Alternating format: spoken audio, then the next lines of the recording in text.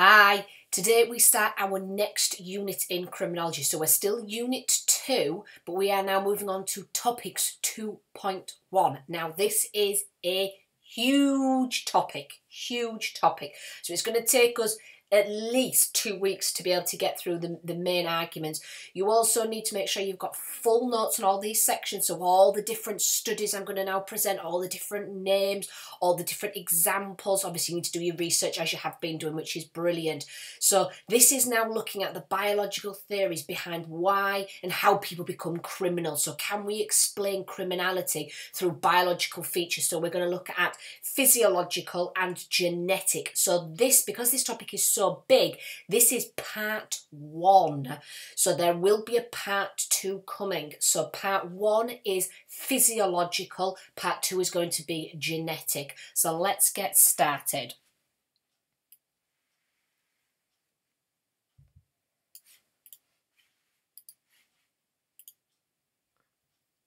Okay, so theories of criminology, unit 2, 2.1. These are the biological theories, and we're going to start with the physiological. So I'll let you just pop your title down.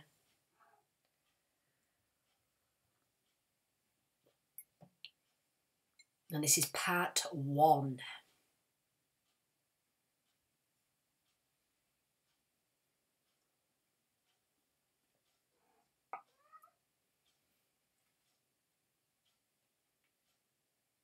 Okay, so the introduction to this topic then. This section is about why people become criminals. Why are some people prone to criminal behaviour and others are not? And we look at the biological explanations. So the biological explanations to do with their body, so physiological and genetic. So you're going to think about, as you are going through this topic, what might it mean to say someone is born criminal? Do you think somebody can be born a criminal? Do crimes run in families? Do you think this is possible? And why do you think this is? So do you think criminal activity is inherited, is a family thing?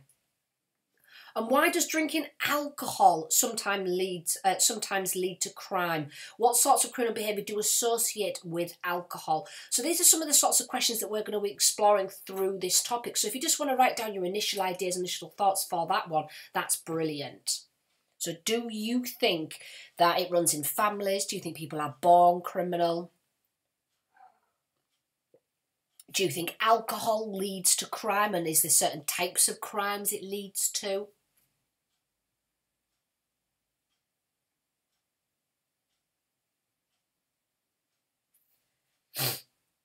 All right, so what will we study in this big topic? We're going to look at the physiological explanations. So these are physical differences. So physiological, make sure you spell it right. So physiological is your physio. So if you went to a physiotherapy, it's to do with your body. So it's physical differences that make some people more prone or susceptible to criminal behaviour. The ideas we're going to look at are Lombroso and Sheldon. You have to know about these two men. You have to know about their studies. You're going to have to memorise them and learn them and later apply them. Very, very important names. We will also look at brain abnormalities, damage, disease and biochemical variations. Ooh. We also then in the part 2, we look at genetic explanations. So these focus on your genes and how the combination of genes, how your genes work together that might cause criminality. We look at Jacob's XYY study, and we also look at twin and adoption studies. So we look at twin studies to look at genetics, we look at adoption studies to see if it's upbringing more than genetics. So we'll have a look at those as well. So let's get started. So this now, for the rest of this PowerPoint, for the rest of this now is physiological. Genetics is part 2, which is a separate PowerPoint, separate pre-recorded lesson that will come available when you need it. So we are starting with the physiological explanations. This is Lombroso, 1876. Now, you don't need to remember your dates, but I do think it's important to recognise when these studies were taking place. So 1876, talking about quite a significant time ago there. So he'll have been able to do studies and tests that we maybe aren't allowed to do today. He was an Italian doctor. Is that going to go away? Yes. He was an Italian doctor. He says criminals are physically Sorry, folks. Criminals are physically different to other people. They are atavistic. Now, you need to know that word, atavistic, which means they're less developed by evolution. So he believes that criminals are they look physically different. They are a separate subspecies of human. That doesn't sound very nice, does it? A separate subspecies of human. They are less in control and less sensitive to pain. That's why he argued they get more tattoos. If any of you know someone that gets lots and lots of tattoos, that's quite a funny argument to present to them, that Lombroso thinks that because they feel less pain. He studied prisoners. He studied the faces of prisoners, living and dead. Wait for it. Wait for it. Living and dead. There are some of the heads of the dead that he looked at. I hope you're not eating your breakfast while you're doing this.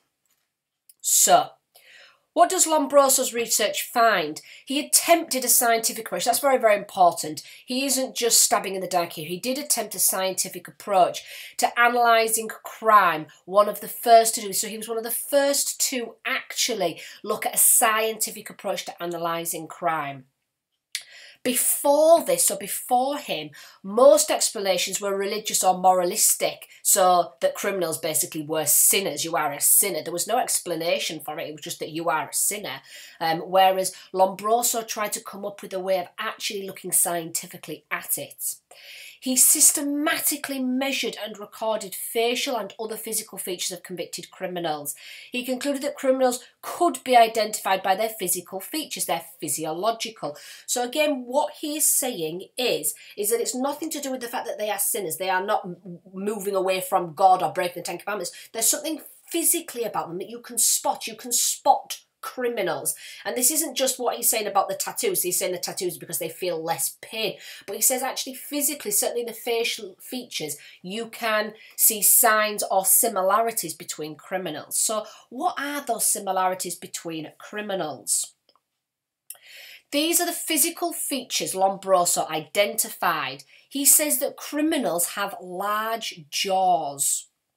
They have low sloping foreheads, long arms, prominent eyebrow arches, excellent eyesight.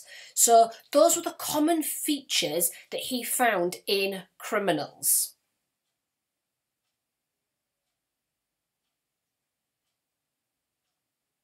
Okay. Large jaw, low sloping forehead, long arms, prominent eyebrow arches and excellent eyesight. You're all now thinking of people that you know that have those features, aren't you? I know I did. Let's see where he goes with this. He even attributed certain physical features to those who commit certain types of crime. He says murderers have beak-like noses and curly hair. He says sex offenders have thick lips and protruding ears, and thieves have flattened noses. I can't make this stuff up. I can't say even without a smile, because it is quite amusing. Obviously, his research and his studies trying to find the scientific root and cause or similarities between criminals is excellent. For him to move it beyond the religious sinners is just what was necessary. But we have to remember that, as I said, it was done in 1876. This was his research. He did look at the common features, but it was very shallow. What we also got to think about is maybe this is the features of most of the men in his day and age. Maybe these are things that was quite common. You know, as the generations change. You know, for example, people are a lot taller now. So as generations change, their physical features change as well. That obviously needs to be taken into consideration. But turn around to say murderers have curly hair, that's just quite amusing, really. So what are the implications of these, positive and negative? What are you thinking about these? About what he's found? Do you think there's some truth to it? Do you think that can you see some element of positive you know, truth behind what he's saying? Is there reliability here? So what do you think about his studies, about what he's found? So Lombroso's theory continued.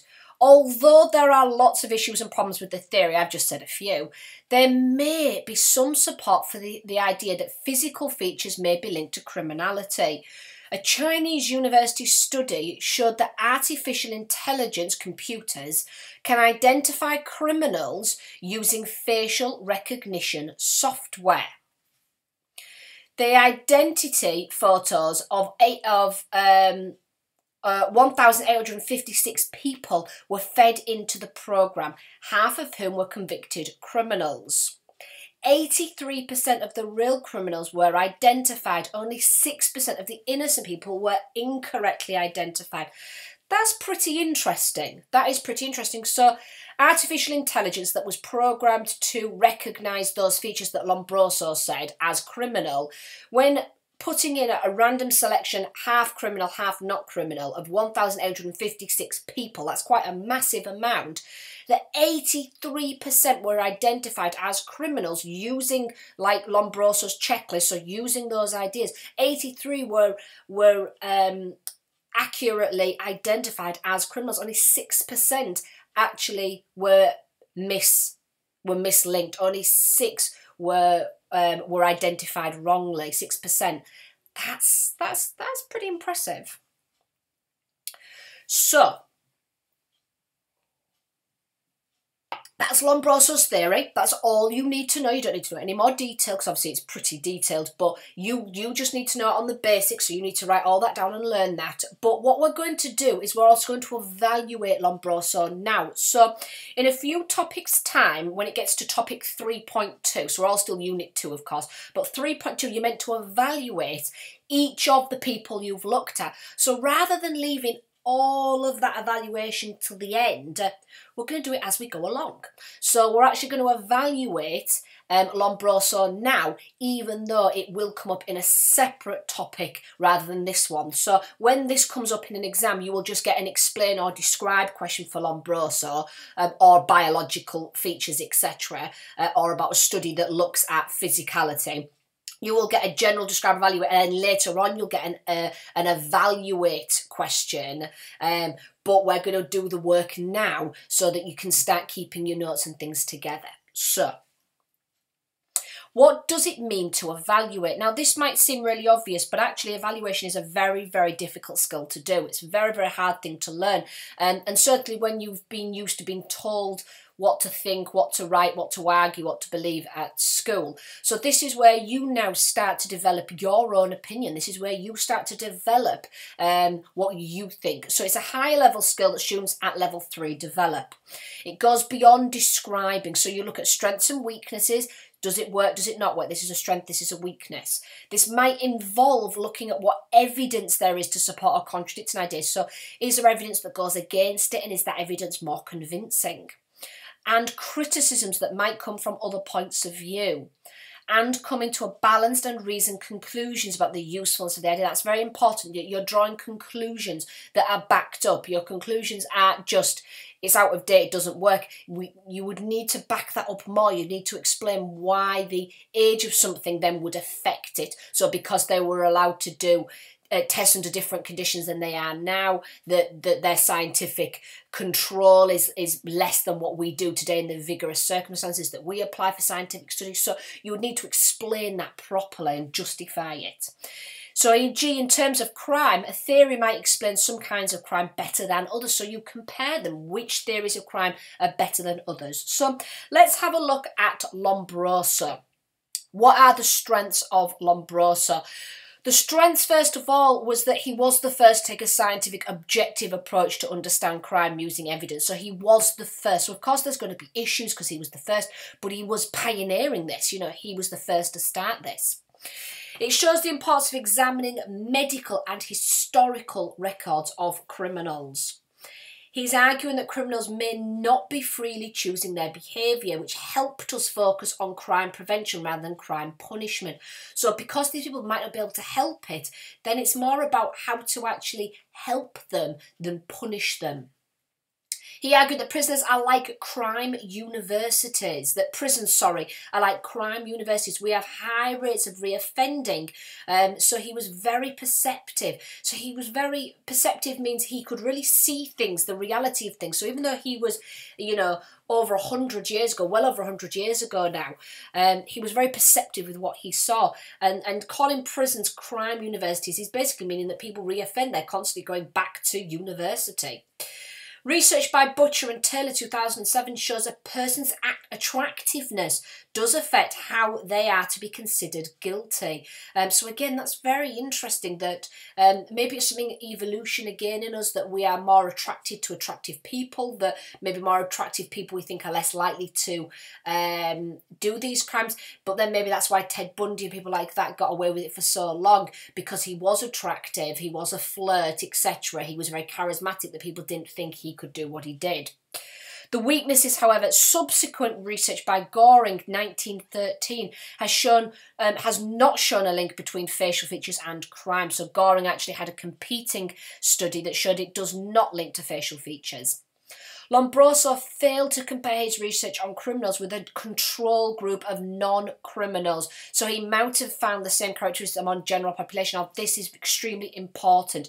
He only looked at the common features within prisoners. He never then compared them results with non-prisoners or non-criminals. So he might have actually found that non-criminals also had long arms, curly hair, hooded eyebrows or whatever it was. So he might have found that actually that they're not just in prisoners, they're in not just in criminals, in non-criminals as well, but he never compared. So that's a really important lack of evidence.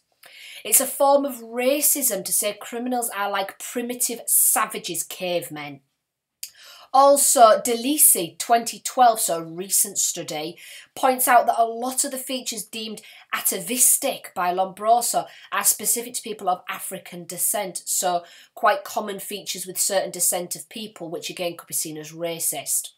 Not all people have atavistic features are criminals, and not all criminals have atavistic features. So some people that aren't criminals have these features. So you'll probably know people that have long arms. You'll probably know people that have, large foreheads, etc. It doesn't mean they're criminals. And on the same side, there'll be maybe criminals that don't have any of them features. So it's not a one-size-fits-all argument. All right, so your turn. This is the end of your first lesson, so this is the end of the first section. I would now like you to research these two things. So these two things, please, I would like you to research ready for your next lesson. So, your turn. I want you to research the second physiological theory of criminality of Sheldon.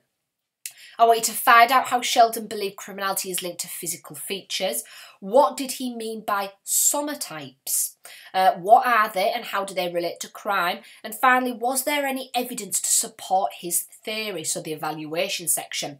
Second of all, I want you to research brain abnormalities. So I want you to look up the case of Phineas Gage. What a good name.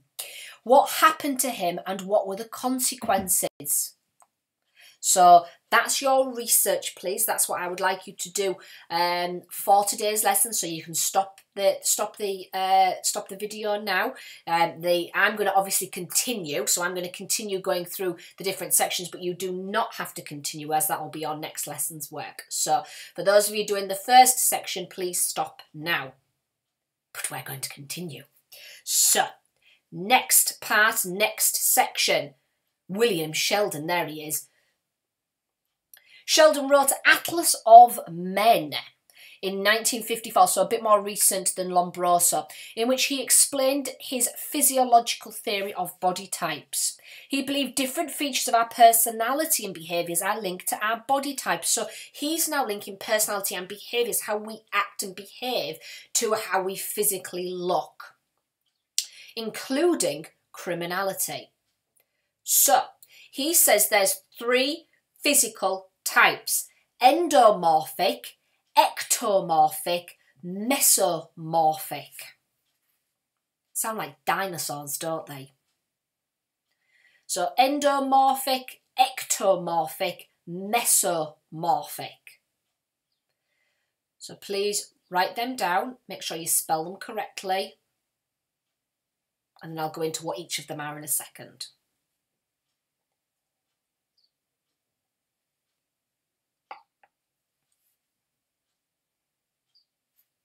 Okay, so endomorphs is a rounder shape. So endomorphs are rounder. They tend to be relaxed and sociable. Sounds a bit like my lockdown body.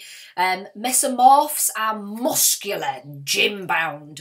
They tend to be aggressive and adventurous, lacking sensitivity and inhibition. Ectomorph are thin and fragile, tend to be introverted and restrained. Wow, nothing much for stereotypes. Sheldon used a correlation study, correlations when you compare things, and found the group that was most likely to commit crime are mesomorphs, you're muscular, with the least likely being ectomorphs. How predictable is that? What do you think about his somotypes?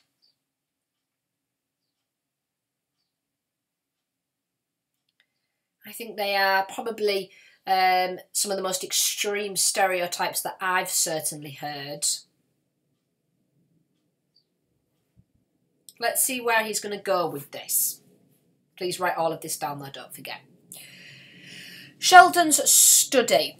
He asked people to rate photos on a scale of 1 to 7 according to how close to the mesomorph type each one was. So the mesomorph, they're big and muscly. Half of the photos were of college students and half were of juvenile delinquents. The delinquents had a higher average rating as mesomorphs than the college students. So do you think this proves that mesomorphs are more likely to be criminal?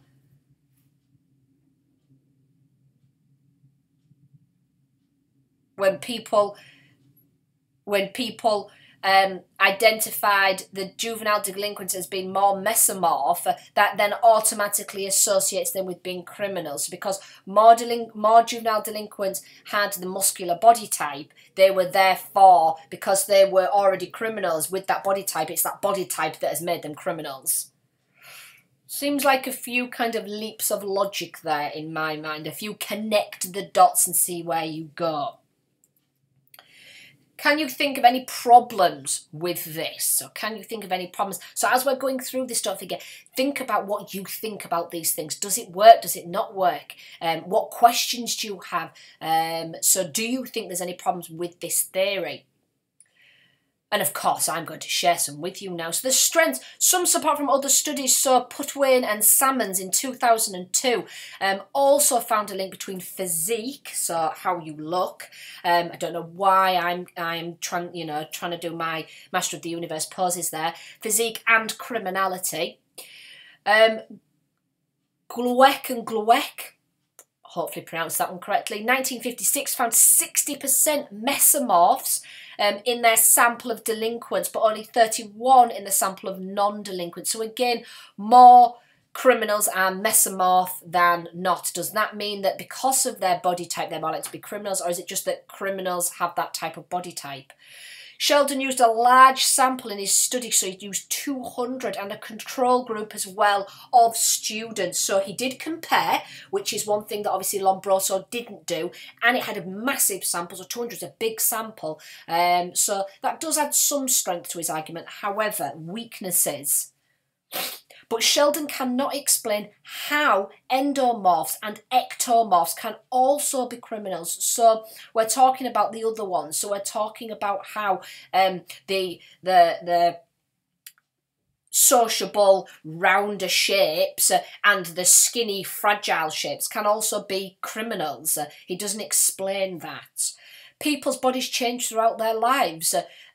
Quite often, certainly with teenagers, teenage boys, they might have the very slim physiques and then bulk out as they as testosterone, etc. So your bodies change over time. Lockdown has changed my body, I'm convinced. So this doesn't mean that all of a sudden you're going to become a criminal or do criminal activity because your body has changed. Maybe because mesomorphs look the way they do, they are invited or dared to do more illegal acts or labelling. So if somebody is more mesomorph, so more bulky or muscular, do people actually start on the morph, for example? Do they invite them to kind of start more fights or more aggression and things like that? Maybe it's not that they're aggressive personalities, maybe that actually they're just taken into situations where this happens. Could it be because bias and labelling of mesomorphs? So again, how it said about the attractiveness, that attractiveness is judged when looking at guilty or not. Maybe we look at the way that someone looks as well as to whether they are guilty or not. And maybe social class causes offending and mesomorphy. This idea of criminals are more likely to be working class males who tend to do manual jobs, so needing a more athletic build. So working class males doing more manual work will mean that they will build bigger muscles, they will build that frame. So maybe this is a social class thing. It doesn't mean that they're going to be more criminals, it's just to do with, again, the jobs that they have. Also, not only do people's bodies change throughout their lives, body image changes over time and culture. So, for example, through my lifetime, it was very, very popular for a female to be like Kate Moss. When I was growing up, the Kate Moss image was very, very popular. This extremely slender, very, very thin image for a female. So that would be the fragile, thin frame. That was what was very popular when I was growing up. And now it's far more the curvy woman, the Beyonce, etc., the Kim Kardashian, the J-Lo, etc. The far more curvier female, which again would be the rounder shape. So actually, it also is affected by culture, and it's also affected by the time it's in as well. So this body image is very subjective. So yes, maybe at that time when Sheldon did the study, that more criminals had the bigger frames, but was that just because of a time and a culture thing rather than that's what made them be criminals? So is there a link there between bodies and criminals? Again, this is something that you need to think about and see what you think. All right, so an exam style question then to discuss. Describe a physiological theory of criminality. So just have a little go at this question just as a break up your information. So describe a physiological theory of criminality. Think about what you would include. You would either choose Lombroso or Sheldon. You would not need to do both. And you do not need to evaluate them either in this question. So you just need 4 marks. So you need to say what physiological is, and then basically what Lombroso or Sheldon found, give an example. So you do not need to evaluate and you do not need to use them both. Okay. So the last section for your second lesson. So this isn't, so please do keep going. I know as I said, there is a lot for this topic, but you need to keep going, please. So the last 3 sections that we're going to look at are brain abnormality, disease, and biochemical explanation. So these are also other biological theories. Brain abnormality. So you don't need to kind of jot that down or anything, but it is important that you understand what's going on in this image. So prefrontal cortex is the bit at the front of your brain. The limbic brain is connected with it, and that's the fight, flight, freeze, stress response. Things, am I safe? Do people want me? And emotions live in there. And your prefrontal cortex, the bit at the front, has 9 functions. That front part of your brain is so important. Empathy, insight, response, flexibility, emotion, body regulation, morality, intuition, attuned communication, and fear modulation. So these parts are very, very important for your behaviours. Some people argue that crime is related to damage to the prefrontal cortex of the brain. So again, have a look at, summarise what that picture is showing you, what that part of that brain does. This is linked to rationality and self-control. So again, how might this relate to criminal behaviour? If that part's damaged, how might that then link to criminal behaviour? So just make sure you summarise that picture and jot down an answer to that question. So why do people think the prefrontal cortex might play a role? Rain et al., don't forget et al. Means and others. So Rain et al. 1994 used PET, positron emission tomography scans. These were radioactive traces. Radioactive traces are absorbed into the bloodstream. So something's put into the bloodstream and they monitor and create a 3D image of active cells. So you can see what's going on and what cells are active, etc. by using like these traces. Brains of convicted killers compared to normal brains, so people that don't kill. They found killers had damage to that prefrontal cortex, so there was some damage there that they found in killers.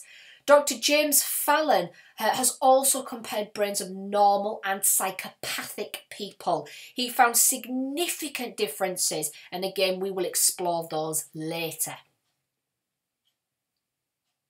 So, the strange case of Phineas Gage. Oh, I didn't mean to rhyme that one. What happened? Obviously, done a little bit of research last lesson, so make sure that you keep those notes because there will be an activity at the end. But that is a very, very good example for your frontal cortex. So that's where Phineas Gage will come into it. Disease. Some studies show a connection between disease and antisocial behaviour. For example, in the 1920s, it saw an epidemic of, here we go, encephalitis lethargica. I definitely know the lethargic tiredness, lethargica, encephalitis, let's go with that. Oh, I could be a doctor. In children, also known as sleepy sickness. Encephalitis is an inflammation of the brain, so your brain gets swells. It's an inflammation. It's an irritation of the brain, normally caused by a virus.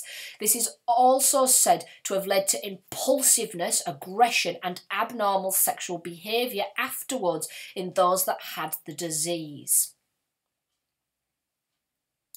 So the final section then is biochemical. There are 4 different ideas that we can link to biochemical. So these are chemicals or hormones, things in your body. The first obviously is testosterone. If you look at the graph there of mice, so this is mice and aggression, when they're pre-castration, so before they've had their bits snipped, very, very high biting attacks. After they've had the snip, very, very low attacks, and then again the testosterone kind of builds up but not quite as bad. And so this is the idea that testosterone can cause potentially aggression. But again, is there any limitations to using that study? What limitations can you spot with that study? Ellis and Kuntz found a correlation between the age of testosterone peaks in human males, so early 20s, and age range with highest crime levels. So basically early 20s are the highest criminals. Not sure with that one either, but basically that testosterone, so high levels of testosterone again cause that aggression. Maybe that's linked in with the muscle as well, because I think that when you have large amounts of muscles, you have more testosterone, potentially in order to build the muscle. Maybe don't write that one down, and maybe I'm making these up, but I think there might be a link there. So that might be, link to the Sheldon idea as well of the summer type, sorry. In males, high levels of testosterone has been linked with aggressive crimes such as rape and murder. Female hormones. In women who are pre-menstruation before their periods, postnatal depression, so after they've had a baby, their hormones dip, and breastfeeding have all been used as defences for crimes ranging from shoplifting to infanticide. Infanticide is killing your child. Killing your infant. This is based on the idea that the female hormones involved have influenced behaviour. Low blood sugar. This is called hypoglycemia and has been associated with aggressive behaviour. alcohol affects your blood sugars. Alcohol actually reduces your blood sugars, and this is often then linked to aggression in crime, so aggressive crimes. So could low blood sugar be a possible explanation for crimes even when there's no alcohol present though? So, you know, could low blood sugar, gosh, give someone a wine gum. Is low blood sugar a cause of crime, or is it just more the fact that we're looking at alcohol as being a cause of crime and alcohol causes low blood sugar? Again, what kind of leads to what? Saunders did a study finding approximately 1,000 arrests per day were alcohol linked. Finally, drugs. Cocaine is linked to aggression, whereas cannabis, heroin and MDMA are actually have the opposite effect. They lower aggression. Some studies suggest low levels of neurotransmitter serotonin, so serotonin, which is your brain chemical, it's a natural brain chemical, are also connected with higher aggression. Skirbo and Rain found low, so 1993, it found low serotonin to be a factor in many studies into antisocial behaviour in adults and children. So this idea that if your serotonin is too low, it might be antisocial. But then again, if the studies suggest that if your serotonin, you know, so if your serotonin is too low, that this might then lead to high aggression. Serotonin levels are increased by eating nuts, chicken, dark chocolate and cheese. Go and eat these dark chocolate, you know, if you ever need an excuse to eat dark chocolate, oh, I could eat some dark chocolate. If any of you needed some excuse to go and eat that cheese as well, bit of blue cheese. I like blue cheese. You're probably thinking, oh, horrible. But yes, so increase your serotonin and therefore you are less likely to have aggressive outspells, if obviously this has any truth to it. Final bit then, there's a last couple of slides and then that's it. So I would like you now to work on this exam style question. This is a biggie, so this is a 6-marker. Describe how research suggests a link between brain damage and crime. So damage to a brain and crime. How would you approach this question? What would you include? Don't worry about putting your ideas in the chat because obviously we're going to do that separately. So more put in your ideas in your notes instead. So these are things that you might want to talk about. So the prefrontal cortex and how that links to that, using that image. If damage, it could lead to poor decision making, etc. It's also linked to the limbic system, so that little connective bit that it had for the fight or flight. Rain used the PET scans. Fallon found the evidence for damage of the temporal cortex.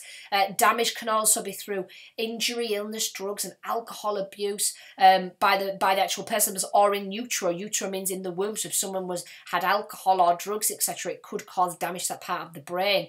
And obviously you have Phineas Gage to support this. So obviously there's a lot of help there with the different bullet points. So all I'd like to do is just really think about how you would get your 6 marks for that. But again, 6 marks, you've got 1, 2, 3, 4, 5, 6, you've got 7 bullet points there.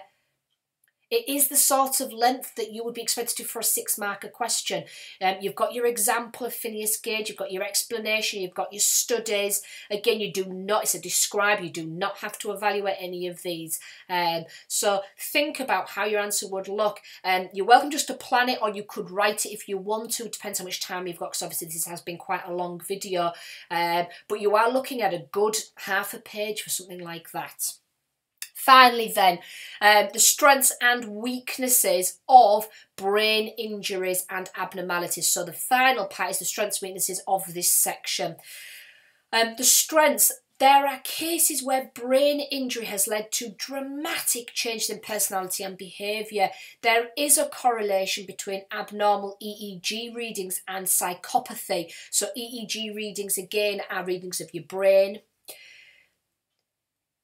So the EEG there is an electrophysiological monitoring method to record electrical activity of the brain.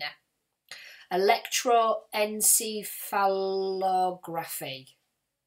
Electroencephalography. I'll let you practice that one. Brain injury is more likely to have happened to prisoners than non-prisoners. So there is some strength there and there is some evidence there. Weaknesses, however, it's still rare for brain injury or disease to cause crime. Previous personality is more important.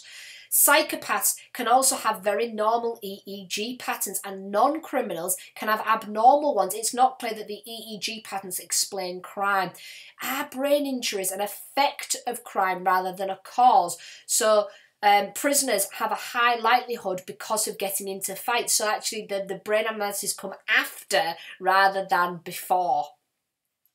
So what I would like you to do, please, I'll send you this PowerPoint so you can get your links. I just want you to watch a few of these videos from Professor Rain, Dr. Fallon. I want you to have a look at the Phineas Gage case fully, and I'm going to email you some questions over, and I want you to watch the video about the effects of testosterone. So I appreciate this is a massive section, so I'm going to give you all of this lesson, and I'm going to let it spill into the next lesson a bit, but the next lesson you will be getting part 2 as well.